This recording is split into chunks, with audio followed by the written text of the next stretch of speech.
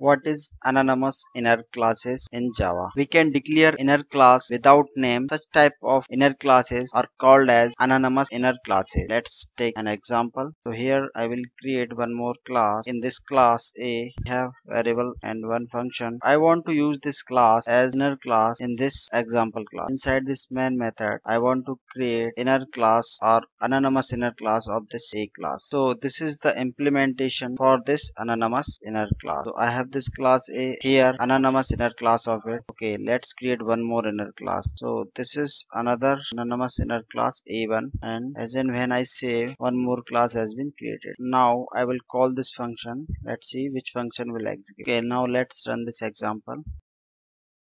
Inside inner class has been executed. If I comment this code, then it will execute function A of class A, whatever we have declared inside this A class. Thank you so much for watching.